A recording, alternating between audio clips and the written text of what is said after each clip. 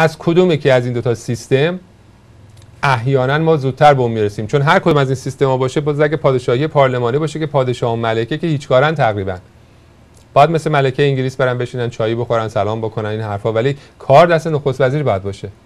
جز اون مردم ایران قبول نخواهند کرد. جمهوری هم باشه کار دست رئیس جمهوره. رئیس جمهور و نخست وزیر هم باید هر چند ساله بار عوض بشن. پس اون استراتژی های آنها، پروژه های اونها است برای ایران که از لحاظ اقتصادی و از لحاظ بهداشت و فرهنگ و آموزش و پرورش و غذایی اینا کمک خواهد کرد. پس مردم باید انتخاب بکنن بعد از این سری تفکر، ببینن که چگونه خواهد بود. مسلماً الیت جامعه کمک خواهند کرد، ولی خوشبختانه در داخل کشور این همه دانشجو، این همه افراد باسواد، نصف دانشجویان زنان هستند و ما با این همه نیروی جوان که در ایران هستن مسلماً میتونن که اینها پیشرو باشن و اون گروه دیگری هم که از جمعیت ایران احیانا یا سواد ندارن یا سواد کم دارن، با استفاده از تکنولوژی و روش‌های مختلف که در دنیا بسیاری جاها انجام شده، در اون آفریقاش انجام شده، در اون دههای کور و بدون پول و فقیر هندوستان هم انجام شده، ما مسلماً در ایران هم میتونیم که اون کارا رو انجام بدیم برای یک برنامه‌ریزی که خیلی سریع بشود اون گروهی از جامعه رو که احیانا سواد ندارن، سواد سیاسی ندارن و در رابطه با مسائل دیگه آموزش داده بشه توسط مسئولین کشور. و بالاخره در رابطه با اصل پنجم نهاد مردمی که میگه آقا در ایران آینده مردم استانهای مختلف، شهرهای مختلف، روستاهای مختلف داخل کشور باید در رابطه با مسائل اجتماعی و فرهنگی و اقتصادی و سیاسی محلی خودشون حق رأی داشته باشن، صداشون شنیده بشه. چرا باید کدخدای یه روستایی یا شهردار یک شهری یا استاندار یک استانی از تهران انتخاب بشه، از مرکز؟ چرا؟ دلیل نداره، اصلا منطقی نیست. کسی که در جای زندگی میکنه اونها خیلی بهتر میفهمن که چه نواقصی و اشکالهایی در اونجا هست. یه مسائلی هم هست که باید در سطح مرکز کشور بشه، مثل دفاع از کشور، نیروهای نظامی، بانک مرکزی، چاپ اسکناس و قوانین بانکی، اون حرفا باید در سطح مرکزی باشه. ولی ما متاسفانه در بسیاری از این نشست و بلند شدهای چند سال گذشته به اینا راضی نبودیم. در خیلی از این جاها افرادی که بودن مثلا گفتن که به جایی که بگن آقا مشارکت تمام مردم نقاط مختلف ایران، مناطق مختلف ایران در رابطه با مسائل محلی خودشون، گفتن حالا بیایم ببینیم که حتی نوع انتخابات چجوری باشه، چه آیین‌نامه‌ای براشون برسیم، چه واژه‌هایی استفاده بکنیم، نمیدونم لغت قوم رو بگیم، ملیت رو بگیم، فلان رو بگیم، این اینجوری بشه، خط بکشیم، فدرال بکنیم. این به ما چه 70 80 نفر 200 نفر توی لندن و پاریس و واشنگتن نشستن بخوام برای 70 میلیون نفر مردم تصمیم بگیرن؟ آیا چون این مردم بیچاره، ببخشید مظلوم ایران، چون صداشون نمیرسه به خارج به خاطر اینکه اینترنتشون رو بستن، تلویزیون ندارن، رادیو ندارن، مجلهشون رو فوری میرن درشون رو میبندن با روزنامه، آیا صداشون که نمیرسه به خاطر اینکه ببخشید احمق هستن نمیفهمن که ما بشینیم اینجا برای اونها تصمیم گیری بکنیم؟ کسی اگر به نظر من این فکرها رو بکنه واقعا عقب هستن از دنیا، یا اصلا دارن در یک فضای کره مریخ فکر میکنن. ما تنها کاری که در خارج از کشور میتونیم بکنیم این هستش که در راستای ایدئولوژی و افکار خودمون تا اونجایی که میتونیم به عزیزان داخل کشور کمک بکنیم که برسن به اون چیزی که میخوان. خیلی از ماها انقدر اینجا 20-30 سال در خارج زندگی کردیم که اصلا نمیتونیم در داخل کشور برگردیم زندگی بکنیم.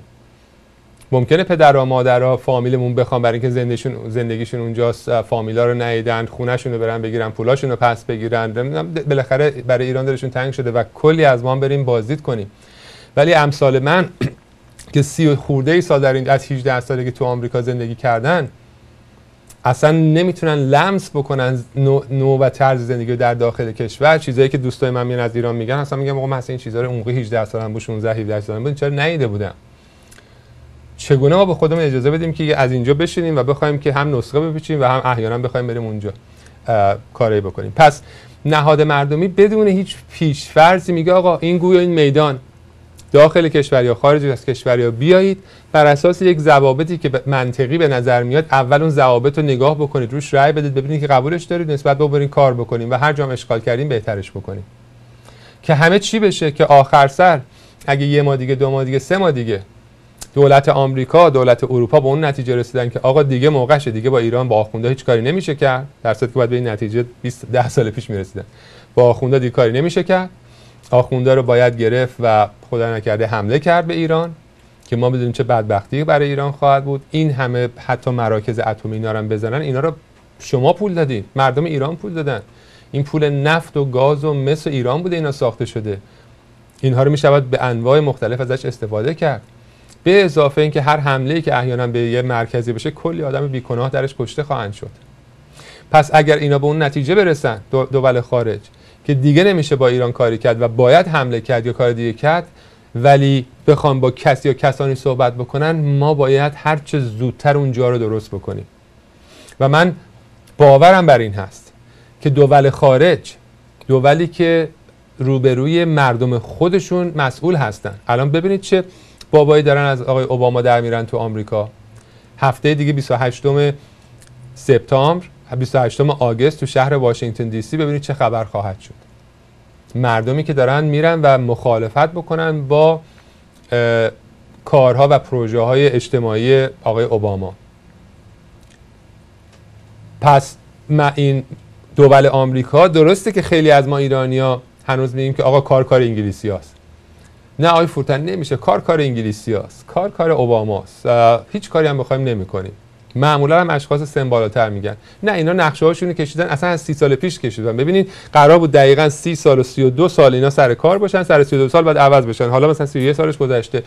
یعنی این به نظر من یعنی مسئولیت از خود انداختن دور و همینجوری مثل مرده نشستن که انگلیس و آمریکا چه بکنه، در صورتی که از اول ما دیدیم و شاهد بودیم که چگونه ماها میتونیم تک تک خودمون باعث بشیم که تاریخ عوض بشه و آینده عوض بشه. مگه نازنین افشین‌جم نبود که با اون کارش اون نازنین ایران رو از مرگ نجات داد، از اعدام؟ یک مثال ساده.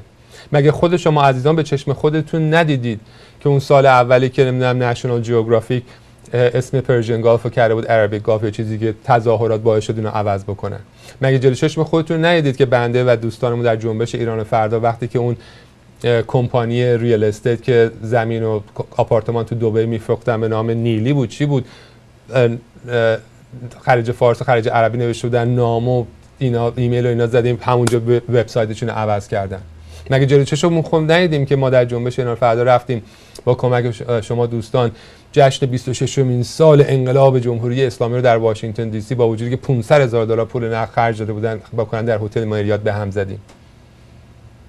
و این همه کارهایی که دیگه تک تک شما کردید، اینا رو پس چرا انگلیسی‌ها جلوشو نگرفتن؟ چرا آمریکایی‌ها جلوشو نگرفتن؟ به خاطر اینکه جلو قدرت مردم به نظر من نمیتونن بایستن. فقط زورشون زیاده، ما مردم هم باید به اون زور برسیم و اون زور رسیدن یعنی با هم هماهنگ بودن، پیوند داشتن، پولامون رو درست خرج بکنیم، زحماتمون رو درست بکشیم. این 3-4-5 ساعتی هم که میخوایم برای ایران کار بکنیم، شبا یا آخر هفته ها بهتر کار بکنیم، افیشنت تر باشیم و اون تنها راهش هست. این هم در داخل کشور که میلیون ریختن آماده ایثار هستن و فداکاری. شما نمیدونید چه خبر، تو همین 2-3 هفته‌ای که اصلا نهاد شروع نشده، این بچه‌هایی که از داخل کشور دارن میان، ترجمه دارن میکنن، سرور دارن درست میکنن، وی پی ان داریم میزنیم که بچه‌های داخل کشور بیان. الان من فرزین عزیز از داخل کشور تو هیچ کدوم از این اتاق‌ها هست یا نه، ولی امروز توسلی که از اپوزیسیون خارج از کشور خبر داد که سرور هم آماده شده، برای فرزین فرستاده و ما منتظریم که عزیزانمون از داخل کشور با وی پی ان از اینترنت بیان و بتونن در وبسایت ها کار بکنن و غیره. این حرف. اجازه بدید که موقع آگهی ها شده، درسته؟ اوکی.